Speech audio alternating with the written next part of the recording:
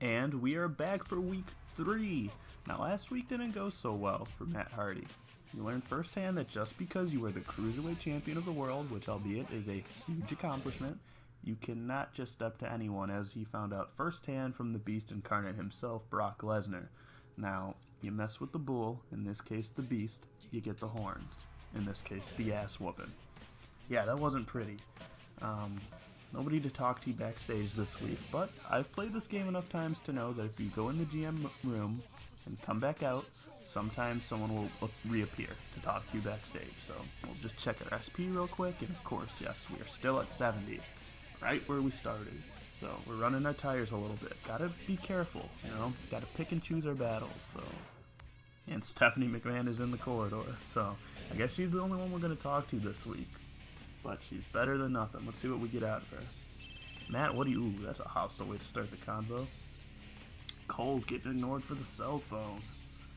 Yikes. That is a hard yikes. This isn't a good time to talk. Ooh. Ooh, I'm nothing, she said. Oof. Look, this is important. I have to talk to you. I'm the Cruiserweight Champion, goddammit. Ooh, still nothing. You have no idea what's important. You think you're more important than this phone call? Get out now. You pissed her off, SP -1. Alright, so we're in the 60s. Oh, God. Ooh, Cruiserweight Championship match against Eddie Guerrero, who just last week, I think, lost his U.S. Championship to Chris Benoit, if I'm not mistaken. Ooh, Sean O'Hare, there's a throwback there. He had such promise. And Eddie Guerrero, man, we're just seeing some ghost of WWE past right now. You know, I've been recently going back and watching some 2005 Eddie Guerrero stuff after WrestleMania 21, some of his heel stuff with Rey Mysterio. And it's a shame he passed when he did, because honestly, I think he was doing the best work in his entire career. He was such a good heel. He was such a good badass heel. I should say that, because he had worked heel prior to that 2005 run. But man, when he turned on Rey around Judgment Day, I think that was peak Eddie. I really do. And he changed up the whole entrance, and he started wearing suits to the ring. He was carrying Rey's mask with him. Oh my goodness. Yeah, Eddie Guerrero was truly missed, man. One of the greats, gone too soon. It's going to be a shame to have to do this to him, but hey, I got to make up for my backstage shenanigans by putting on a show out here and defending this Cruiserweight Championship. V1 comes down to the ring with that gold. And I don't want to be no Sasha Banks here. I want to be able to defend my championship, so let's pull out all the stops. I will use weapons if I have to. Take advantage of that no DQ rule. For every championship match in this game is a no DQ match, which could work for me or against me. We'll see. Stealing your opponent's finishing move. I'm gonna have to whip out a frog splash here. You never know. You never know with Matt Hardy. Ring of the bell here, and I'm not gonna rush in. I'm gonna let him make the first move, and we're off to the races here. I like using my strikes. As you see those vacant announce tables with no announcers. We had to cut back on budget costs here, and we had to fire our announcers on Smackdown. Don't worry about it. Times are tough in 2003. Little did they know times were about to get a lot tougher. Tornado DDT. One of the great Smackdown moves, man. That's a staple of the Smackdown series. DDT from the corner. Matt's really got that spinning, rolling heel kick working. I'm gonna find a name for that move. I'm gonna find a good name, unless you guys like me calling it the spinning, rolling heel kick. Nice Samoan drop there by Hardy. The Mattitude has arrived. Now I know Matt Hardy's on this game. Here comes the thing. He's on Shut Your Mouth. He's on SmackDown vs. Raw. I don't think he's on 06. I think he comes back in 07. So, we've seen a lot of Matt Hardys over the years. There's that little bridge pin. No chance you're going to get somebody early. You got to do some damage in this game. No surprise pins. So the name of the game, Matt Hardy, is to work the head and work the torso. You know that by now.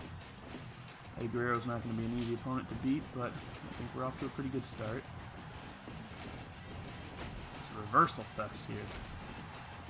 Looking like 2K out there. Alright, here we go. And now we're cooking. Now we're cooking. See, this game really came back to me fast. I was worried that it was going to take a while to adjust, but, you know, halfway through that first Rey Mysterio match week 1, I was like, yeah, I'm back. It's like riding a bike, for sure. Maybe I've just played this game so much that it's permanently ingrained in my memory. It's just muscle memory at this point, you know? Good counter by Eddie. Got his head on yellow damage there, so we're making good progress. And every time you get a finisher and you get the next momentum bar, it always goes a little bit faster than the previous one. So, getting the match started is the hard part. Okay, Eddie, you know, I'm sorry.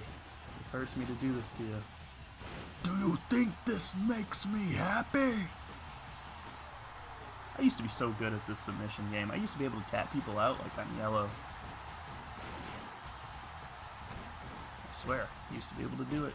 You don't believe me? Well, there's no way I can prove it to you. There's no internet back then. Well, if there was internet, for Christ's sake. I'm not that old, but I didn't know how to use it. There was no YouTube. That's crazy to think about. There was no YouTube when this game came out. That is insane. You think about YouTube being around forever, but nope. Not back then. Not in 03. Okay, I got a finisher, but I'm kind of waiting to use it till I get him on orange damage, because that's usually when you can get a pinfall. Yellow damage is still kick-out territory. Eddie in that exposed turnbuckle, man. Told you I'm pulling out all the stops as I get some yellow damage there. Oof. Working him over there in that corner. Stomping a mud hole and kneeing him in the face. Off the top rope, you know I gotta drop that leg. It never lands cleanly, does it? It's never a flush landing, but it hits nonetheless, so should still be doing damage, right? In theory, Okay, that taunt really got some good momentum. Ooh. And the twist of fate. Will that be enough? Will that be enough to put away Latino Heat? And it is! Wow, we got the pinfall over Eddie. He's having a bad couple weeks. Taunt attack, respect. Ugh. I gotta make a name for myself, Eddie. I gotta make a statement. I'm sorry. I'm gonna have to attack him. No! I'm sorry, Eddie, but I am a heel. I am having some bad weeks. I need to reassert my dominance. I need to let people know that Matt Hardy is here. He's not a joke. Oh, Eddie writhing in pain from that twist of fate. And now he's about to get something a little worse. Let's see. Oh, I got the chair. No, not the chair. Oh. Oh. No. Oh, Eddie. Oh, Eddie. He was playing possum. No. Oh, my goodness. Matt Hardy cannot catch a break, folks. At this rate, we're going to be out of the company. We won't make it to WrestleMania. Oh, who did Rico piss off to get this handicap match? Are you seeing this? Big Show and A-Train versus Rico? Holy cow. Rico, you think I pissed off Stephanie backstage? Rico must have pissed her off. And a classic Smackdown 6-man tag at the bottom there. One side seems a little heavily stacked compared to the other, and of course that side wins. Yikes, so I got a +1 for winning the match, but a -1 for pissing off Stephanie, and we're still at 70, so week 4, and we're still right where we started. I don't know, guys. I'm sorry. I'm trying here. We're going to have to be a little more respectable backstage. I'll catch you guys.